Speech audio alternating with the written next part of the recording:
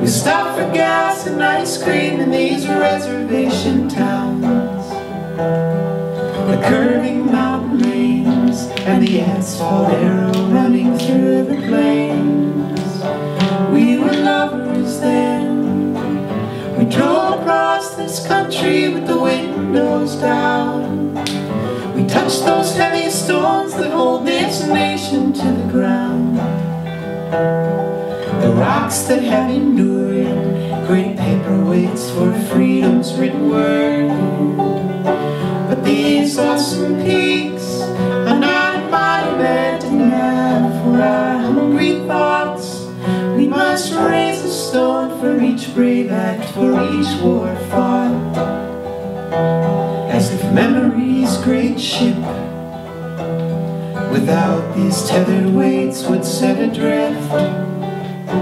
And we wondered if our love would endure this certain pain, and if this land could withstand the crimson stain of our hunger.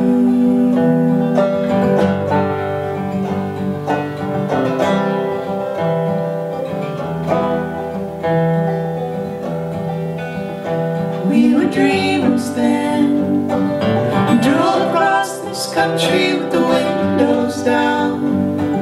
We stopped for gas and coffee in these migrant worker towns. We touched those heavy stones and the greatest lakes this ancient earth has known.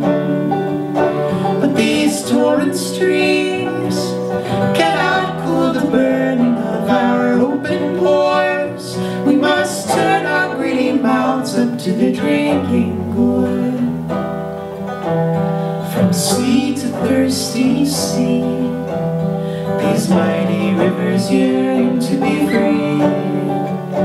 And we wondered if our love would endure this certain pain, and if this land could withstand the iron chains of our hunger.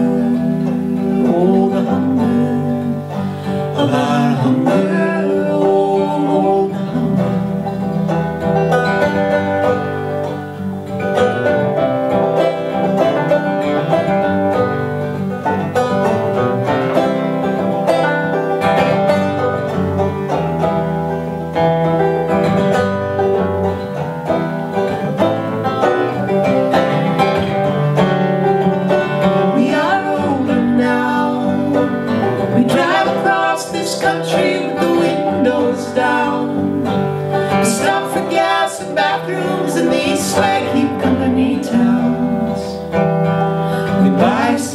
Stones and fill our tank with prehistoric bones. These fossil lakes are the inkwells for a novel of our times. We scratch with furious hands to soothe our feverish minds. Though the ink is running dry, we still insist to write upon the sky. Oh, this spacious sky is not poetry enough for our swelling lungs. We must write 1,000 songs to carry on our tongues. Our thoughts will burn so bright we can wipe the stars out from the sky at night. And we wonder if our love will endure this certain pain, and if this land can withstand the endless strain of our hunger. Oh, the hunger of our hunger. Oh, the hunger.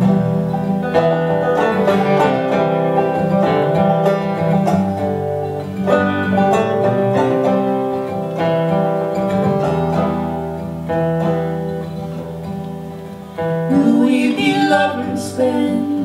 Will we move across this thirsty land of trading posts and stop to stretch our tired legs among the hungry ghosts? As o'er the earth we roam, the past will live inside these heavy stones. But these pilgrim rocks are not